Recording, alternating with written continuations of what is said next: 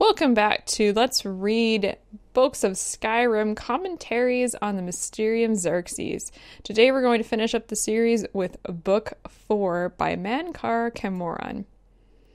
May the holder of the fourth key know the heart thereby. The Mundex terrene was once ruled over solely by the tyrant Drow kings, each to their own dominion, and border wars fought between their slave oceans.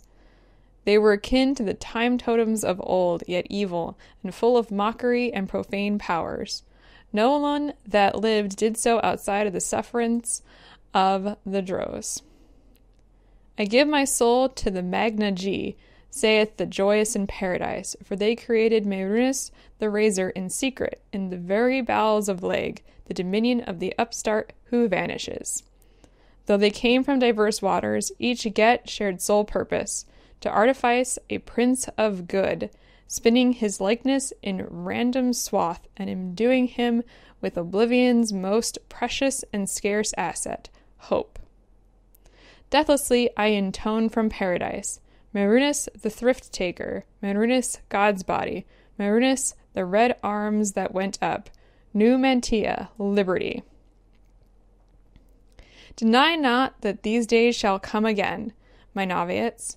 For as Merinus threw down leg and cracked his face, declaring each of the 19 and 9 oceans free, so shall he crack the serpent crown of Cyrodiils and make federation. All will change in these days as it was changed in those. Forthwith by the magic word Numantia, a great rebellion rose up and pulled down the towers of Chim el Garig, and the Templars of the upstart were slaughtered, and blood fell like dew from the upper wards down to the lowest pits, where the slaves with maniacal faces took chains and teeth to their jailers, and all hope was brushfire. Your dawn listens, my lord. Let all the Arubis know itself to be free. Merinus is come. There is no dominion save free will. Suns were riven as your red legions moved from Leg to the hinterlands of Chill, a legion for each Get. And Kiri was thrown down, and Draf was thrown down, and Hormagail was crushed with cold salt and forevermore called Hor, and so shall it be again under the time of Gates.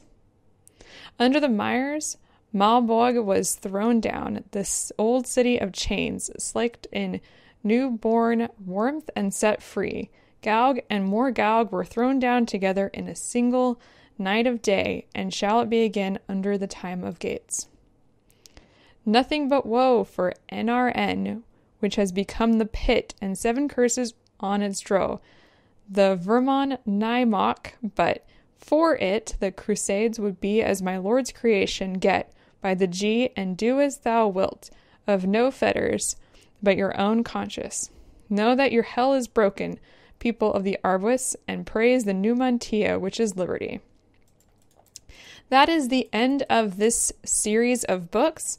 If you did not know and have not played Oblivion, each of the first letters of each paragraph forms a hidden message, which is Green Emperor, way where tower touches midday sun. So midday sun is actually the last bit in the last book. That actually harkens back to where you need to go in order to do some stuff to find the Mythic Dawn in Oblivion. So it's very interesting. So if you didn't know that, go on back and replay that because it's pretty cool. So anyway, I hope you enjoyed these 4 books, and I will see you next time.